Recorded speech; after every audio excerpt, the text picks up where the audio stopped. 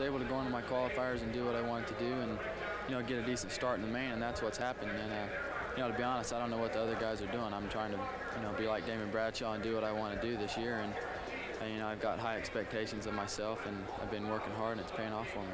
Can you keep up this kind of pace for the whole championship series? Are you concerned about burning out or hurting yourself worse than you already have? No, I don't think so. I think after I get over this injury, I can go back to being Damon Bradshaw again, and possibly win some more races this year. That's what I want to do. Well, Dave, while we have Damon with us, why don't we take a look at the layout here in the Seattle Kingdome, the track we built on the floor, and then we'll put him on the seat of the Scott bike cam and go for a ride around the track. Well, they've hauled 500 truckloads of dirt into the Kingdome to build a racetrack. On paper, this is what it looks like. It's a whole lot more impressive if you see it from the seat of the bike. Damon, how about taking us for a tour? Going down the start straight here, you have a braking bump before these doubles. About this time, you're wondering off the start who's going to jump these doubles and who's not, so you're not landing on anyone. And right after this, you have a series of whoopie-doos into a left-hand bowl turn. Kind of tricky because the last one's a kicker, and you have to be set up for these. And really, it's really important here to choose the right rut to make these triples really smooth, because you don't want to land up short. And you have a short double into this corner. You kind of want to stay inside here because it's a little faster instead of going out high. And you jump right into these other ones. This here is the toughest part of the track because these are offset, they throw you off balance, and you kind of run a different line every lap. You don't do the same thing every lap. And into a right hand and then into a step-up jump here. It's hard to do this every lap because there's not a very good lift on that jump. And coming up to the finish line right here, longer tabletop than usual. And we have a couple moguls coming into this next right-hand corner. Do a number of things here. You can go inside, roll one, then do two to the end, or you can go to the outside and do two, then one, and a right-hander into this tunnel. That's one lap of the Seattle Kingdome. Damon, you do that 20 times tonight, and you'll have win number 3 in the bag if you do it just right. Don't fall off that thing again tonight, okay? Damon, we want to thank you very much for joining us up here and wish you the best of luck out here this evening.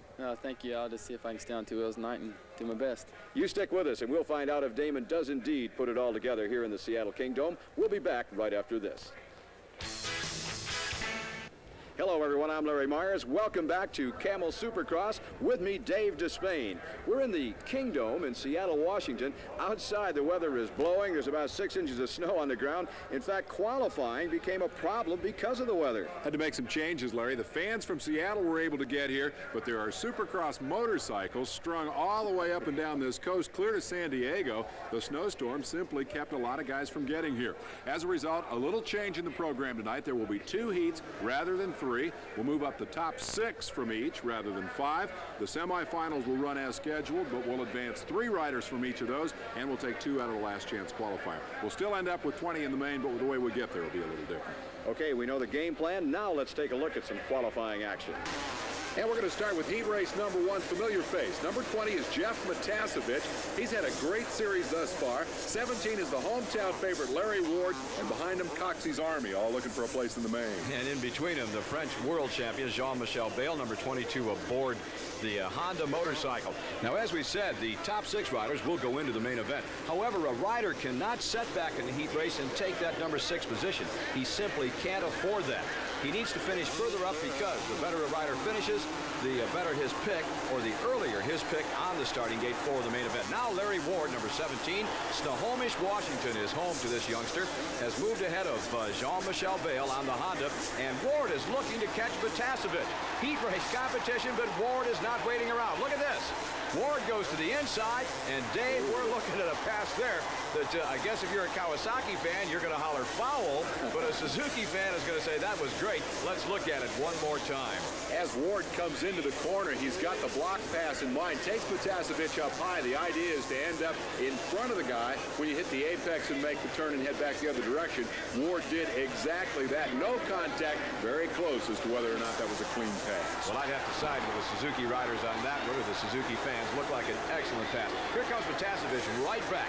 Heat race number 1, that's the competition we're looking at. And again, Ward kind of holds his line, takes it all the way up to the bale, and any chance that Matiasevich may have had to go around the outside was just shut off. Effectively, Ward is doing a job. But what he's trying to do is use up both lines on the racetrack. By dodging to the inside, he sends Matiasevich high because Matiasevich doesn't want to follow him. And then when he goes up and makes that blocking move, the idea is to blunt Matiasevich's momentum. It's a legitimate move. The guys do it all the time, and it's become much more prominent here. And I see Matiasevich goes up high. When he comes back, Ward is on his line. It's become very prominent in these two-line high-bank Supercross turns. Well, to date in the Supercross Series, we've had a running battle between the rookies and the veterans. What we're looking at right now, folks, two rookies. Larry Ward out in front, number 17 from Snohomish, Washington. La Habra Heights, California is home as he does it one more time. Now, that time, Dave, he looked back. He looked to see where Jeff Matiasevich was, then deliberately took him up to the wall. Now, I don't know. I would think that Ward would be more concerned with riding his own race and trying to pull away as he takes the checkered flag. But he was putting on a defensive battle there. No matter, he got the job done. Ward wins it over Matiasevich, who I'm sure is a little unhappy about all that blocking. Bale was third. The French world champion Tischner and Johnson round out the top five. And the youngsters make their presence felt in heat race number 1. Heat race number 2, there's Jeff Stanton, the defending champion. Right behind him, Jeff Ward, 2 times the Supercross champ. So the veterans are coming back in the second and final heat race and making their presence felt. It's Stanton out front, followed by Jeff Ward. Let's put this business of Jeff Stanton being a veteran into perspective. Certainly you have to call the series champion that, but keep in mind that up until last year, about this time, this kid had never won a Supercross race. He's only 21 years old. He definitely inherited the top spot in Team Honda when Ricky Johnson got hurt, made the best of it, won the championship. Ward, on the other hand, number 3, has been around, seems like forever. Started racing when he was 4. Good point. He has been around for a long time, but he still rides effectively. As a matter of fact, Ward has been throughout the series to date one of the fastest, if not the single fastest rider on the track, but he has been plagued with problems and bad luck, most of which, I might add, have not been his doing. Meanwhile, Jeff Stanton is starting now to leave the rest of the field in heat race number 2. Ward has dropped back about 5-6 bike lengths aboard that lime green Kawasaki. It's Mike Kidrowski, number 11 aboard a Honda, in 3rd place. Mike LaRocco from Team Suzuki has moved to the number 4 position. Heat race number 2 winding down. Ward's keeping some pressure on Stanton here as they work through the whoop-de-doos. It looks like Kidrowski and LaRocco may be closing it up a little bit. A little bobble right there by Stanton. Keep in mind that Jeff won the last series race and said going into this series he was going to take the first 2 or 3 races pretty conservatively, let things sort themselves out. I don't think he was prepared for Damon Bradshaw and the 2 opening round victories, but I think Stanton's right where he wants to be in terms of defending his championship. We come back to that question, rookies and veterans. Now, we're seeing an example now of how the veterans would play it. Jeff Ward is following Jeff Stanton, and he's content to pick over the lines. He's watching where Stanton is going, and if the opportunity presents itself, then he'll try to make a pass. Now, the rookies, I promise you, would not wait. They would have the wheel in sideways, they'd have it upside down, they'd have it underneath, anywhere they could stick it. And as a matter of fact, here comes Mike LaRocco. He's not waiting for anyone. Let's give a call, too, to Damon Bradshaw, number 8, being lapped here with the hurt foot, slid down early, but without further injury. Here is the checkered flag for number 1, Jeff Stanton. Good finish for Mike LaRocco. LaRocco coming on hard the last couple of laps, finishing in the number 2 position. Jeff Ward finishing in 3rd. He just wasn't awake on that last lap. For entertainment that's always a hit, catch Cinema. Welcome back. This is the Camel Supercross Series. We're in the Seattle Kingdom. I'm Larry Myers. With me, Dave Despain. This is semifinal qualifying action. Mike Fisher, number 23, aboard the Kawasaki from Santee, California, is headed for the checkered flag, and he'll go into that main event along with 2 others from the semifinals. Alan Dick and Fred Andrews will take those other 2 spots. Brian McGarry and Dag Boyesen are headed for the last chance qualifier.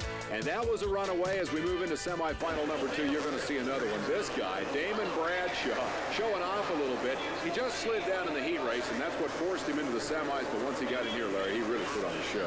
Well, our question, of course, was, is Damon Bradshaw going to be healthy for the Seattle Kingdom race? 1 week ago, hurt his foot severely while riding in San Diego, crashed all by himself off the top of this monstrous jump. Had not had the opportunity to practice, so his timing had to be off. But he's putting on quite a show here for the fans and looks healthy to me. Dean Matson and Kerry Mulligan get the other two transfer spots out of the semifinal. Dowd and Young will have to ride the LCQ.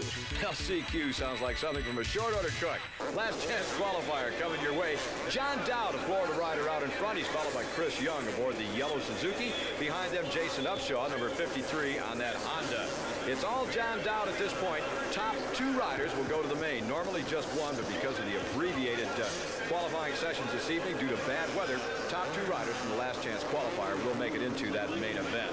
And the bad weather is a break for some of these kids, Larry. It'll move them a little closer to the front than they might otherwise have been. 53 is Jason Upshaw. He has run well in the previous series. Oh, Dowd, the leader, is in trouble. He's down.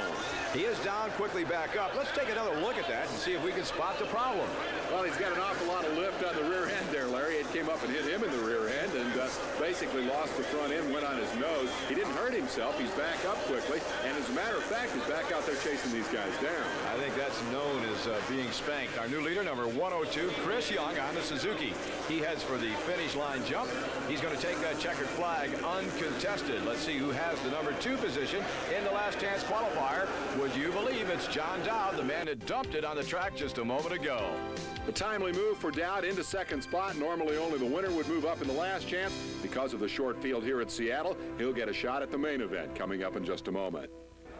For the professionals, qualifying is over. We'll see them again in the main event. You know, there are a lot of other riders here, though, non-professionals, if you will. They've been out here all morning long just tearing up the Seattle Kingdome track. Well, they gave the place a workout, Larry, and they deserve a little acknowledgement for it. Let's take a look at the names of the class winners from the amateur event here at Seattle. They're not the names that you'll see in Sunday morning's paper, but they're very, very big names. The Seattle Kingdome. Outside, there's 6 inches of snow. It's cold and blowing. Inside, we're set for the 125cc main event. It's round 4 of the Camel Supercross Series. Take a look at the point standings here. You see the contenders lining up at the gate. Ty Davis took over the series lead with his win in San Diego in the last outing. Consistency has kept Buddy Antonez second, Kyle Lewis third. Michael Craig won the opener in Anaheim. Jeff Emig won in Houston, and they are the top 5 as we get ready for action. You just talked about them. There's Craig on the left. Buddy Antonez was in the middle of that shot of the starting line. To his right, Jeff Emig. The 32nd board has been tipped sideways. Between 5 and 10 seconds, that gate is going to drop. There it goes. The 125 main event is underway in the Seattle Kingdome. Out of the middle of the packet, we've got a couple of riders down already in corner number 1. Let's go back and take a look. And it's Kyle Lewis and number 29, Steve Lamson, who got caught back there, trapped on the inside, no place to go. Good, solid 125 division riders, but out of it for now. They certainly are in the 120. And there we've got another rider down. It looked like Chris Young in the middle of the pack. He got the bike upright, and now it looks like he's looking for his motorcycle as the whole herd of 125s flash on by. Young is all right. He's going to be dumped back in the pack in this one and out of contention for the number 1 spot. Meanwhile, at the other end of the pack, the leaders flash over the finish line jump. They get the green flag. Showing them the short way around was Jeremy McGrath. He's number 125. Aboard a Kawasaki, you'll see him in just a second as the rest of the field sorts themselves out. And right behind him was rider number 26. That was Ty Davis. And we talked earlier about a block pass. And I think if the Broncos had had that kind of blocking, they'd have done well. Let's go back and take another look at that. Well, this is a block, all right, Larry, and it turned out to be a pass. Davis basically got there too late. He wanted to get in front and then make that move, and instead he came in and just basically clobbered McGrath. He got the spot, but McGrath will be unhappy about it. Well, too late or not, he's holding down that number 1 position, and I would have to think that at least one of them have a sore ankle along about this time. Ty Davis, number 26, out in front, and opening up about a 5 bike length lead. No, McGrath coming back and shortening up that gap. Number 125, we're headed for those corners again where the block passes come into play. Let's see if McGrath will return the favor as they go under the bridge. In defense of number 26, Ty Davis, he had his momentum going into the corner. He was pretty well committed, so he really didn't have the option of not hitting McGrath once he'd committed to the corner. Still his mistake. McGrath seems to have lost his rhythm now, and I don't think he's going to be able to come back and catch him. Well, I'm sure that Jeremy McGrath would argue with that point of view, no matter what your name is, Ty Davis or Dave Despain. It was a pretty hard hit. Michael Craig, meanwhile, winner of the opening round in Anaheim, California, has moved up to the number 3 position. In 4th spot, oh, we've got a battle going on. It was Buddy Antonez aboard that Suzuki, but right now the number 4 position being taken over by number 59 aboard the Honda. That's Jimmy Button. Antonez got a bad start in this race and then got goofed up on the jump on the very first lap and has had to battle his way back. He seems to be going after that battle for third and fourth with a vengeance, as the leader up front is definitely having his way with him. It's Ty Davis with what looks like it could be an easy victory here. It could be an easy victory, but riding a 125 is not easy at all. And there's Buddy Antonez. Buddy back in the number 4 or 5 position, ran up on top of that big berm, had nowhere to go, and I guess the easiest way to do, or to get out of it rather, was just to bail out and let it fall. Picked it up right back into the fray. Probably lost 1, maybe 2 positions in the process. There's a shot of Ty Davis out front, and looking good at this point. Davis 1 year ago aboard a Suzuki, making the switch in 1990 to the red of Team Honda. As I started to say earlier when Buddy Antonez interrupted us by taking that little spill, riding a 125 is not all that easy. The bikes have small engines. They have to be revved constantly in and out of the corners, whereas the 250s are more forgiving. You can make a mistake, get off the power band and pick it right back up, and away you go. Here we see the 250 riders at the gate, Larry. They're getting ready for their main event while this guy is running away with his. And this is an important race for Ty Davis. He took over the point lead last week. If he can win this one, he's going to make himself the man to beat in the western region of this 125 class. When you've got a new ride with a new sponsor, it's important to go out and impress him, and he's doing that right now. Indeed he is in this 125 class. That is so important to the other riders because they're so apt at this young age to make mistakes, and that will hurt. There's number 59, Jimmy Button. Button running back now in the number 3 position. He's been working from out of the pack to start to close slightly on Jeremy McGrath, who's running in the number 2 slot, and out in front, of course, Ty Davis, the young man that we have been talking to. Button, rider number 59, also aboard a Honda. He's out of Phoenix, Arizona, and is in the top 10 in the series standings. Here is McGrath, the man that he's trying to run down.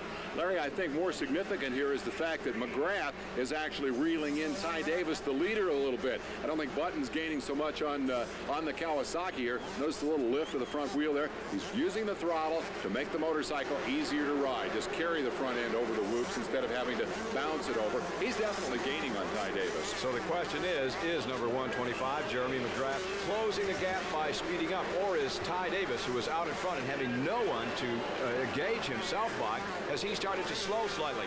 Now, when he comes through the mechanics area, we would get some kind of an indication from his mechanic as to where this race is heading.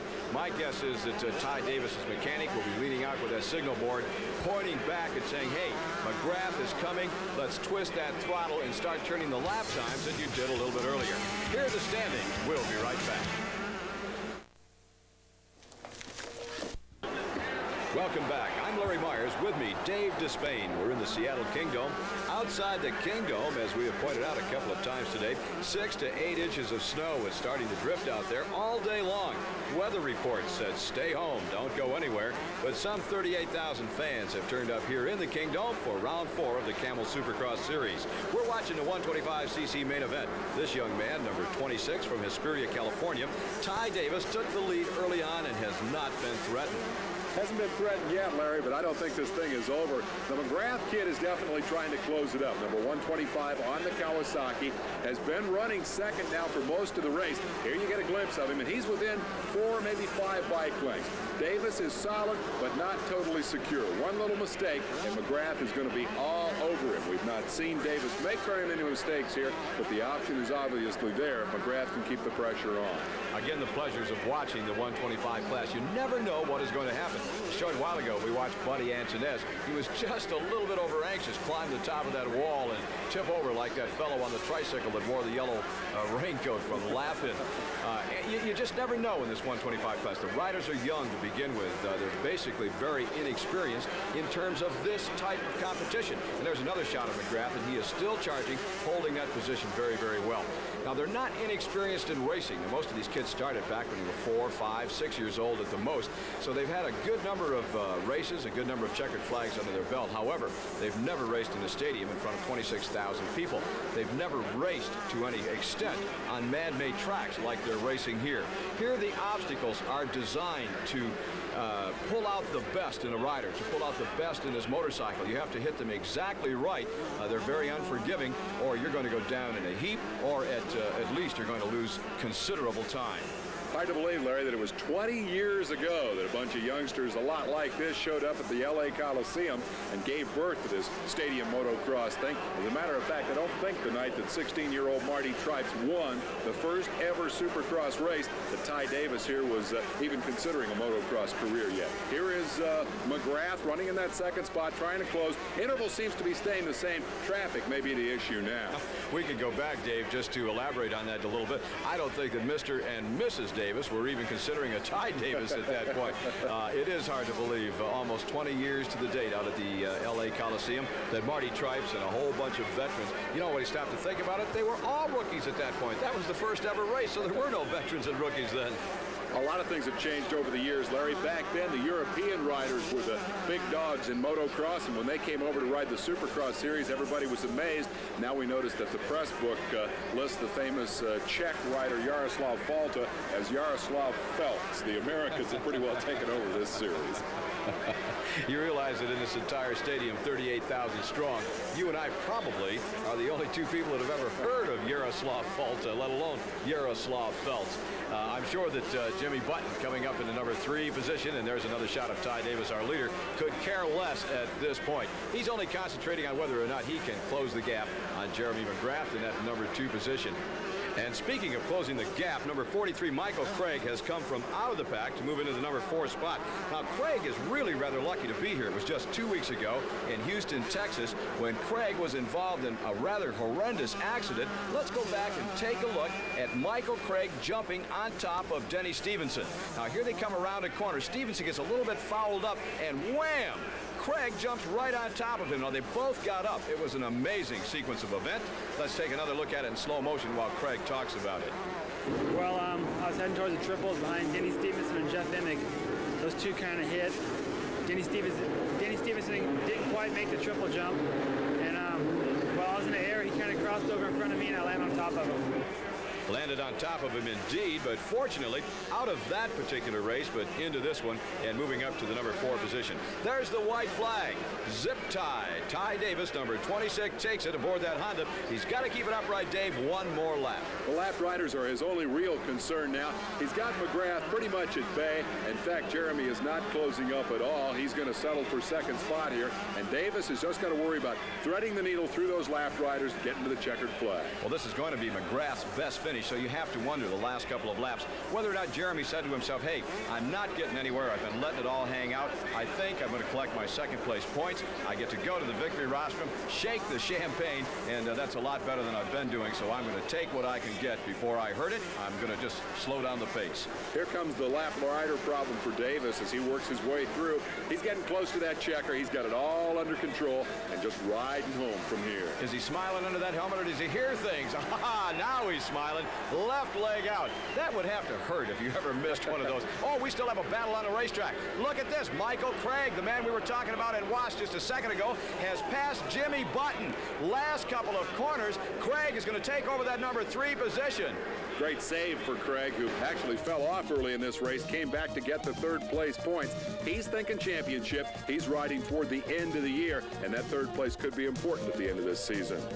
The big winner in terms of points is Ty Davis, who wins the race and extends his lead over Michael Craig to 27 points in the regional championship standings. McGrath, with 3rd on the track, ends up 3rd in the points. Emig and Lewis round out the top 5. I really like to watch the 125 class. The riders are young, they're hungry. You never know what they're going to do next, and it's just such exciting racing. It's exciting, Larry, but sometimes it's a little bit tough on the guys, and they pay an awful price for it. Let's take a look.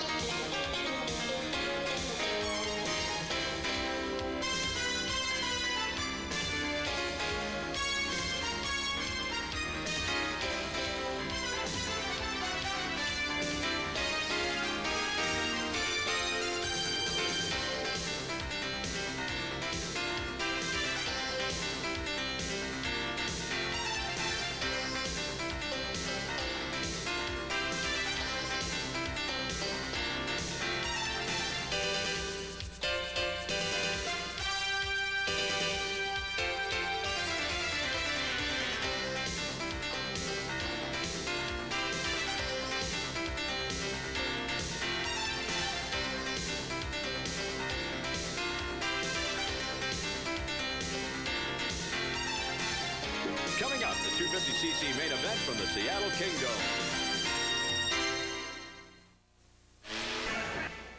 Welcome back. I'm Larry Myers for ESPN. With me, Dave Despain. We've been watching Supercross action in case you just joined us. We're in the Seattle Kingdom, Seattle, Washington for round 4. The 250s are on the line in just a few moments of the main event, and it's going to be exciting. I think there are a couple of questions that are going to be answered here in the next 20 laps.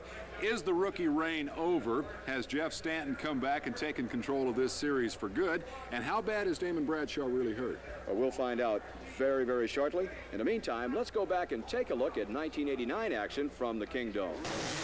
This was about as good as it got all last year. Number 16 is Doug Dubach, 20, Johnny O'Mara. Look at the O show. Riding a Suzuki last year, change of brand for 1990, so he's got different number and different costume from a year ago. 11 is Ronnie Tishner, and they just put on a spectacular battle up front. They swapped the lead at every turn of the racetrack. A glimpse of Ronnie Lachine, number 4 for Kawasaki, who also got into the story. But before this night was all over, these three front runners would find themselves with a challenge from the rear. Here's a look at O'Mara, who was leading the race when we got our first glimpse of number 1, Ricky Johnson, king of Supercross, on an unbelievable roll, winning the first 5 races of the 1989 season. He had to run him down from behind as O'Mara ran off the racetrack trying to keep up with him. And when this one was all over, it was another R.J. benefit in the Seattle Kingdom. Here's the man making the checkered flag turn up and over, and Ricky Johnson showed his stuff. Now we move to tonight's main event. The 30-second card is up. When it goes sideways, the rider's on the line, and there it is. We'll have between 5 and 10 seconds before the gate drops. There it goes. They're off. Round 4, and a rider is down less than 3 or 4 foot from the starting gate. Now, that's a rough way to start. Matiasevich looked like he pulled. Oh, and we've got a big pile-up. Damon Bradshaw from 15 foot in the air gets off his motorcycle. It looks like he's all right. He's getting up rather slowly, but it looks like he's all right, maybe having the wind knocked out of him. Meanwhile, there's the rider off the starting line getting his bike fired up and ready to go. That's Mike LaRocco, number 10 on the Suzuki. Back to the first corner. Keith McCarty helping Bradshaw off, and there's the other rider that was involved, Kerry Mulligan. Looks like they're all okay. Meanwhile, Rick Johnson, the Magic Man, had taken the number 1 position, but he has trouble. Here comes Matiasevich. Great move to the outside by Matiasevich. He'll take the lead, drop Johnson to second, and Jean-Michel Bale is moving up to challenge Johnson. Oh, we've got a barn burner. We're still in the opening lap of the Seattle Kingdom. Let's go back and take a look at that first corner incident that Bradshaw was involved in. Big launch by Damon Bradshaw. Contact in the air. He gets offline, comes right on top of Mulligan. Those guys are lucky they didn't get hurt. I think the question is whether Bradshaw may have re-injured that ankle. Well, let's hope not. It looked like Bradshaw tangled with his teammate, Doug Dubach, in the air. We'll have to get the report on that one a little bit later. Meanwhile, Jeff Matiasevich, as he has a couple of times in this series, has taken control. Behind him, Rick Johnson, the Magic Man, but here comes another rookie, Larry Ward. This is his hometown. He's past Bale. He's up to the number 3 position, and he is on the gas. Matiasevich and Ward had a little tangle in the heat race, you'll remember. Matiasevich leading. He's been a front runner all year in this series, but he has not yet developed the consistency that he needs to win races. Speaking of consistency, if you're Rick Johnson, you have to wonder what's going on. Johnson, the king of the sport just 1 year ago, has had his problems. Meanwhile, Matiasevich with no problems. Clear track ahead. He needs to put as much distance now between himself and the rest of the pack as he possibly can. Rick Johnson is busy. He's trying to hold off the charge of Larry Ward and Jean-Michel Bale. So Matiasevich could run away at this point. Glimpse of the 5th place man. Number 6 is Ronnie Tishner as they freight train down that set of whoop-de-doos. The man they're trying to catch is Matiasevich. He's second ranked in the series standings as he clears the start-finish jump with the king of the sport, Ricky Johnson, on his heels, and the hometown favorite, Larry Ward, closing up. Now, leading the standings was Jeff Stanton, the defending Supercross champ, but Stanton is back in the pack. He's not a factor. And there, Ward makes the pass on Rick Johnson. Larry Ward has taken over the number 2 position. Ward is going berserk in front of the hometown crowd. 38,000 people going crazy, too. This young man is their hero. He has moved to South Carolina. His stepfather working for one of the motocross tracks there in that part of the country. But they very much consider this young man their hometown hero, and he wants to win this race. Comes from nearby Snohomish. Romish. If you can say that with a mouthful of beans, you've got yourself a talented tongue. Out in front is Matiasevich. Larry Ward running second. There goes Jean-Michel Bale. Bale tried to get around Ricky Johnson, his teammate. He was trying to give him plenty of room, and unfortunately, he gave him a little too much room. You can't run outside the bales. Bale in the bales, right? Matiasevich uses that to open up a little bit of an advantage. He's been a 1-2 runner all season long, but this looks like it's going to boil down to a two-man battle. Ward now has only Matiasevich in front of him. Remember the bad blood from the heat race. This could get real interesting. We go back to the opening round, Anaheim. Matiasevich had the lead there after passing Bradshaw, but Bradshaw hung tough. Matiasevich appeared to tire. As a matter of fact, when the race was over, he said just that.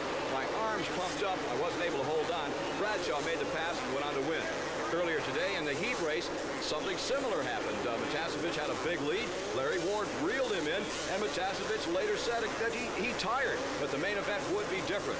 Let's see what happens as this one unfolds. Meanwhile, Rick Johnson continues to drop off the pace as Ron Tishner has now put the moves on the ex-king of motocross. Since he broke his wrist a year ago, Rick Johnson has never regained the form that made him the king of this sport. He's surrendered the spotlight to the likes of this youngster, Jeff Matiasevich, being pursued by Larry Ward. Here's Tishner up to third now. That's going to drop Johnson back to fourth spot. Tishner's riding a good race. He's riding extremely well. And though Tishner is not a rookie in the sport, he's really never been one of the more prominent riders. He's coming into his own in 1990. I hate to say it, Dave, but we're back to that same topic of conversation. Rookies and veterans. And right now, the rookies are showing the short way around the track to the veterans. They've definitely had a great season so far. They've been the headline story. We've had about 2 glimpses of Jeff Stanton, the series champion, all night tonight. We watched Ricky Johnson struggle, and we think back to the days when he won more Supercross races than anybody in history. Broke the record held by Bob Hanna. His wrist still hurts. It works on his head, and Johnson continues to struggle. There's a glimpse of Stanton, and you see he's more than a straightaway behind on bike number 1 as number 20 Matiasevich sets sail out front. Just 1 year ago, Matiasevich was riding in the 125cc class and winning the Western region in that class. As a matter of fact, 2 years in a row, he was declared the Western 125cc national champion. Now he's double the size of his bike, and it looks to me like he's riding twice as good. We'll be back right after this. April 26th through the 29th. Watch the AMA Supercross Series. We have a real barn burner. Jeff Matiasevich, number 20 out of La Habra Heights, California, is ahead of local favorite Larry Ward. He's been there throughout the race. We asked Matiasevich earlier if this is any kind of an indication, he and the rest of the rookies, as to what we can look forward to the rest of the series. You know, every 5 years or so, it seems like a new generation comes through the sport, and I think it's definitely coming through now. And I think, you know, Damien's won both of them. He's going to be tough. Larry Ward got second. He's going to be tough. There's about 3 or 4 or 5 of us that can win the race, the younger guys. As you pointed out 1 week ago, Dave, the sport of Supercross has been elevated, and the rookies did the elevating. Jeff Matiasevich out in front, leading Larry Ward. They are putting on a heck of a show for the fans here in Washington. Well, the Washington folks all pulling for Ward, and he is definitely riding the wave of momentum here. He's got Matiasevich clearly in his sight. His lines are a little better than Matiasevich's right now, and he's closing in on him. This is going to be a side-by-side battle within a lap or 2. Ironic. Chicken is what they call Jeff Matiasevich, and again, I'll never figure that one out. And they've nicknamed Larry Ward because of his size. He's very tall and gangly. They're calling him Big Bird. All over the stadium, as a matter of fact, are signs proclaiming just that. Jeff Matiasevich can feel the thunder from Larry Ward. He looks back occasionally and can see Ward coming. That's not a good sign. Ward has lost a little ground now in that last lap. He got out of shape a couple of times. Doesn't have the traction that Matiasevich has. Matiasevich's key right now is not to worry about Ward, ride his own race. When he was racing with Bradshaw in the first 2 events of the series, his mind was possessed by Bradshaw. He was thinking about who was behind him. If he'd been in a stock car, they would have said he was mirror driving.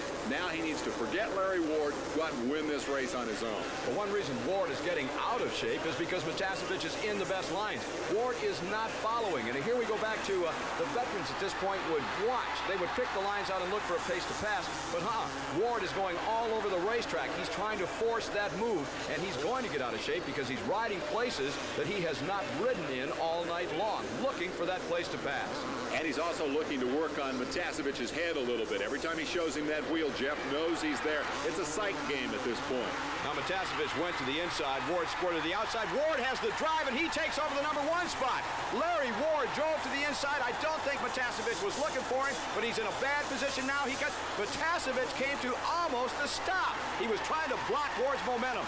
Now Ward looks over at Matiasevich. He has the inside line. Let's see what he does. He cuts across the front of it. Look at this. Look at this. That's a cheap shot, Larry. We talked about the block pass where you try to get the guy's line away from him. Matiasevich just stopped there and tried to hit him. Wow. Ward's not going to like that. They come down through that set of whoop-de-doo side by side. Now Ward and Matiasevich looking at each other. I don't know if they're trying to knock each other off, if they're trying to win races. Look at it. Matiasevich off the top of that big jump looks ahead at Ward, and Ward is looking backward. They both should be concentrating on the track, but they're worrying about each other. Let's go back and take another look at that incident. As you notice here, when Matiasevich comes off the berm and cuts back to the inside, right there, he jumped on the brake, and he did that intentionally, try to hit Larry Ward. Had he kept his momentum up, he would have repassed Ward. Instead, he bumped him and then went on. That was a cheap shot, Larry. Well, in all fairness, Dave, I'd like to go back and take a look at that heat race. Let's set up the pass from the heat race and see what happened there, because Ward was messing with Matiasevich back in that heat. Now, here's the heat race. Here they come into that corner, and you'll see Ward put that block pass on him, and, well, it was nothing like what Matiasevich did to Ward. I'd have to agree with that. Well, it's a fine line between a legal, legitimate block pass, Larry, and the kind of incident that we saw here. But I think, in my opinion, Matiasevich stepped across the line. I won't say Ward is completely blameless in this episode. They've certainly, as you said, been worrying more about each other than about winning the race. We'll be right back. Welcome back to the Coors Extra Gold Super Challenge, round 4 of the Camel Supercross Series. I'm Larry Myers. With me, Dave Despain. We're in the Seattle Kingdom. The action has really been hot and heavy. Now, we're looking at a battle here for the #3 position. Jean-Michel Bayle, #22. Ron Tischner, #6. The two of them have really been pounding each other and this Seattle Kingdom racetrack. Bayle's been working on Tischner lap after lap, trying to set up the pass. Bayle out of shape there. Tischner keeps taking away his good lines, Larry. Bayle sets some up, Tischner grabs it. Well, again, it's a matter of not following, but moving to the outside and trying to make a pass. Now, there's a shot of the leader, #17, Larry Ward from nearby Snohomish, Washington. This crowd is going nuts. There goes Bayle under the bridge. Back to Tischner, #6. He's in 3rd. Jean-Michel Bayle in 4, looking for that #3 position. The points at this stage of the game are critical. Bayle has never won a U.S. Supercross, neither has Larry Ward for that matter. Although, interestingly enough, right after signing with Suzuki, Larry Ward went to Bayle's hometown, Paris, France, and won the big Supercross race there, his first ride for the company. Here is Bayle, the Frenchman, trying to put the move on the Florida youngster Ronnie Tischner, and that battle's been raging for several laps now. The other two riders that are up front, Ronnie Tischner and Jeff Matiasevich, they have not won an American Supercross. So one of the 4 is going to score a victory out here today. And no matter which one of the 4 does it, the crowd is going to have their money's worth.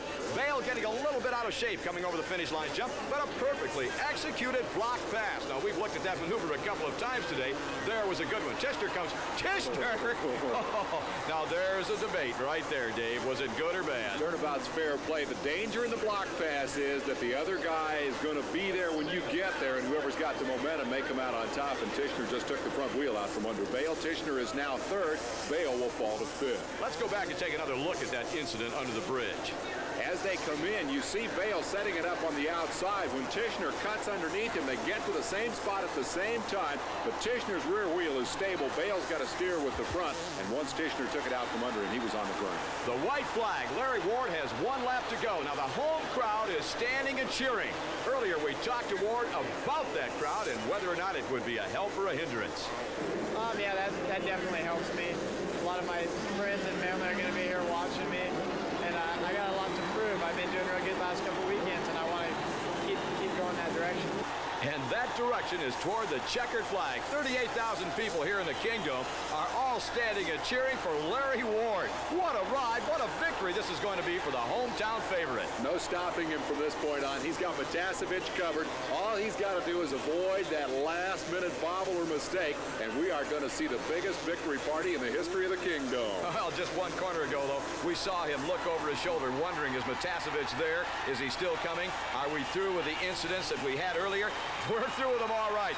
Fist raised in the air. Look at that. The head thrown back. Pumping his arm. This guy is happy. Larry Ward has won the Seattle Kingdom, and we'll be back right after this.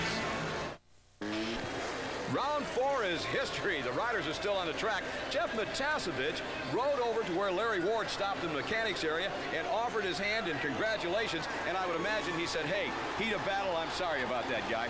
Larry, I'm glad they buried the hatchet because nothing should spoil this moment. Look at Larry Ward and his 38,000 best friends. Dave, I have never experienced such emotion after a race win. Look at Ward.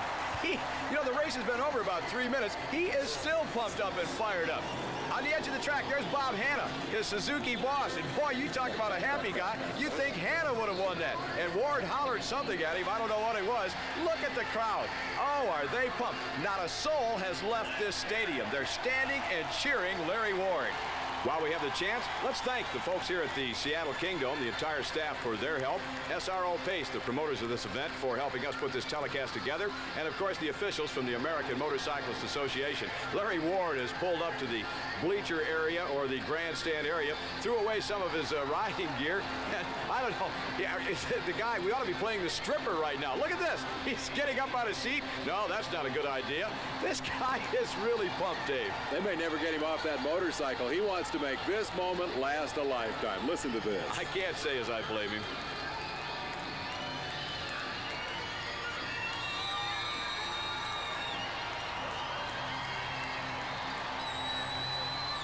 Spotted an old friend up there in the crowd, Larry. 19 years old, and he is on top of the world right now. This kid's going to have a great career, but I don't think there'll ever be another moment to match this one. And he's going to have a great party tonight. You know, I wonder if his address is still listed in the Washington area phone book. There'll be 38,000 people over at that address tonight, although he lives now in South Carolina. Ward is just, boy, what an emotional moment. Let's look at the results now of round 4. Ward winning, of course, Matiasevich second. Ronnie Tishner finishing third. Rick Johnson fourth. Rounding out the top 5, Guy Cooper aboard the Suzuki. Second 5 will have Jeff Stanton, Jean-Michel Bale, Kadrowski, LaRocco, and Ward round out the top 10. Let's hear from the happiest man in the Pacific Northwest. I'm the happiest man on this earth right now. I just like to thank everybody, man. Everybody stuck around. That really makes me feel good. Thanks a lot. Like to thank my mechanic, number 1, Jeff Clark. If it wasn't for him, I could have never done it. I'd also especially like to thank my mom and my dad, and both my stepdad, Harry Thornton, who's helped me out all my life, and my stepmom, Leslie Ward now. I don't know what to say. Thank you, everyone, so much. I only get 50% of the credit. My Suzuki did all the work, not me. There's a kid who's learned the lessons of professional racing very early on. Jeff Matiasevich has taken over the point lead. Ward climbs to second. Stanton, LaRocco, and Tishner round out the top 5. And a new pack of rookies pop the champagne. Where are they coming from? Well, Larry, technically they come out of the 125 class, and that means that there's another whole crop of them coming for next year. But this is really an amazing bunch. I don't think in any form of motorcycle sport we've ever had this many good kids in one crop all come up at once, and they're going to make this championship something to fight for. They definitely are, and the fight will continue in Atlanta, Georgia next week. The Coors Extra Gold Super Challenge. It'll be round 5 of the Camel Supercross Series. For Dave Despain, I'm Larry Myers. Hopefully you'll join us right here on ESPN.